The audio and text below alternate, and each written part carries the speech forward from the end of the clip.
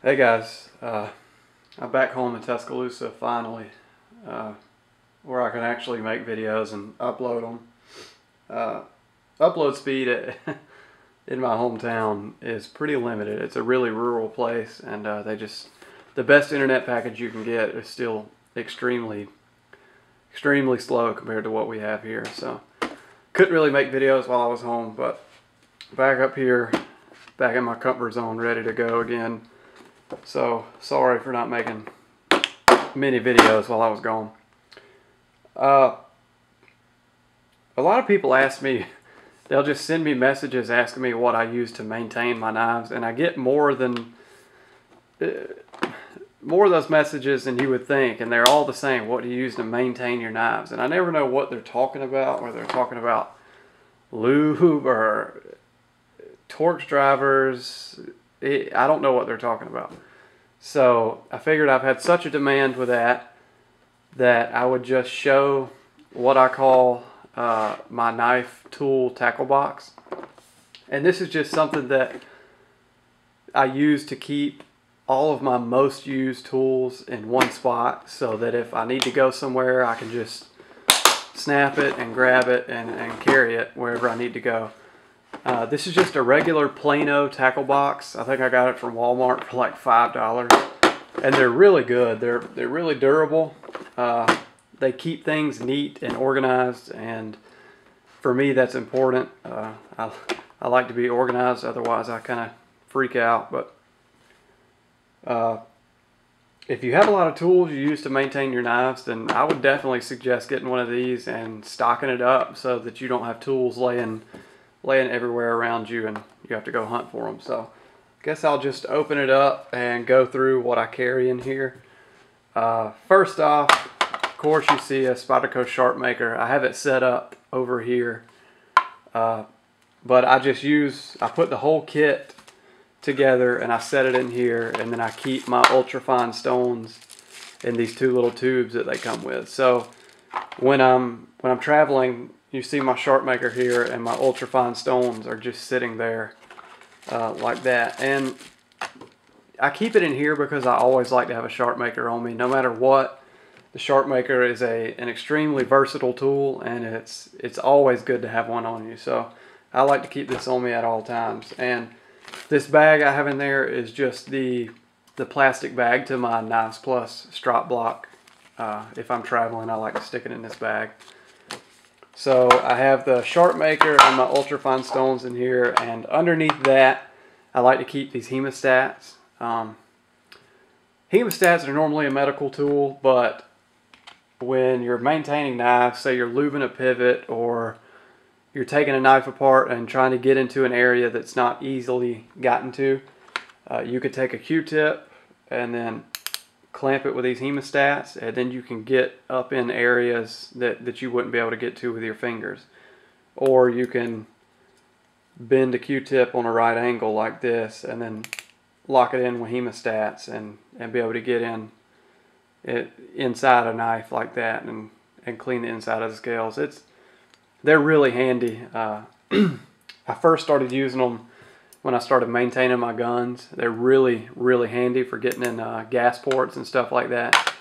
But they also work good on knives too. So not sure where you can get these. I'm sure you can get them at any medical supply store on the internet, but they look just like scissors, but they're really like tiny needle nose pliers, as you can see right there.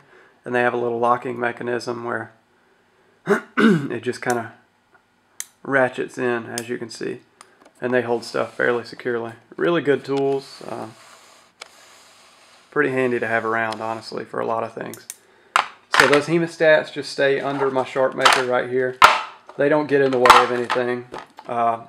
Next little piece of gear I have is some blue Loctite, which is honestly always good to have around. You never know when you need to Loctite a screw or something. That's pretty self-explanatory. I just leave it in here in its own little section because it does tend to leak. Even though you have the cap screwed on really tightly, it does seem to leak just a little bit. In here I have a little Leatherman Freestyle, I think it is. Yeah, Leatherman Freestyle, and I just have it for pliers in case I need to get something loose with pliers. And it does have a knife on it. That's pretty self-explanatory also. I do keep a razor blade in here. Not to cut things. I use it mainly for a scraper. I wouldn't mind scraping with this. Instead of boogering up the blades on one of my good knives, I could scrape with this, ruin the edge, and just flip the blade around or either replace it.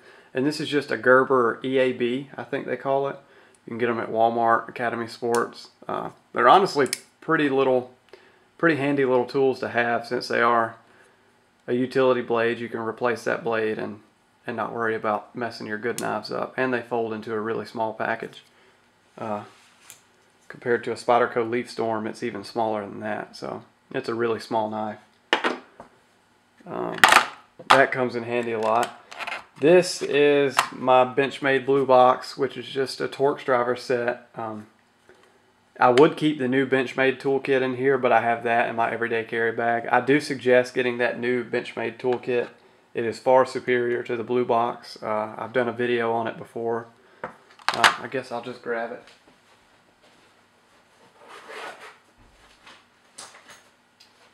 This toolkit right here, it comes with Torx set, Torx T10, T8, T7, and T6. I think that's meant to be two T6s, but one is a little bit bigger than the other, so I just call it a T7.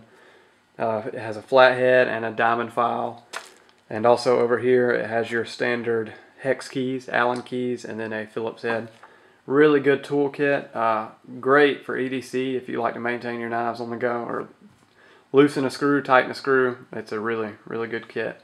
And the bits are heat treated, so they don't really strip out very easily. But the Benchmade Blue Box works for in here, since I have some redundancy, as you can see. I've definitely done a video on these. These are the Craftsman Torx drivers. These are made out of chrome vanadium steel, the same steel that Case uses. Their carbon steel blades are made out of this exact steel, and they are heat treated. And these Torx drivers right here are some of the most high quality drivers that I've ever had. And I do have two whole kits in here, so it's T5 to T10, and I have two sets of those. So I have two T5s, two T6s, and so on and so forth. And the reason I have two in here is because you may have, like on the Leaf Storm, where you have a T6 on this side and a T6 on this side, but you can't adjust them independently. You have to have two T6s at one time, adjusting them like this. Otherwise, it'll just spin. So that's why I have two of each in here. Here's my little pocket microscope. Really good on the go. Really good anytime, honestly, to check and see what's going on with your edges. Really good microscope. You can get them at Radio Shack for like $12. Done a video on this also. It's a really excellent piece of kit for the price. I mean, $12, and you're getting a fairly high-powered microscope for what it is. I mean, it's tiny and fits in your pocket, and you have a 100x magnification. And the optics are actually pretty impressive. So, definitely worth it. In here, I have a little random Allen key. I don't know what that's to, actually. I have two corks in here, which are very handy when it comes to deburring a knife. Like if you have a little stubborn burr, you can draw it through the cork a couple of times, and it'll help to pull it off. Sometimes it won't, but most of the time it will. These are the styrofoam corks. I can tell you that the natural cork, actual cork, works better. A lot of the newer wine bottles are coming with these foam corks because they don't seem to skunk as easily, but the cork ones work better than the foam ones. Also in here I have a dog tag. It's just some random person's dog tag that I found when I was a kid, I think. But found it a while back, and I realized that if you tape it up, then this radius right here is perfect for adjusting the pivot on a Strider, the spanner pivot.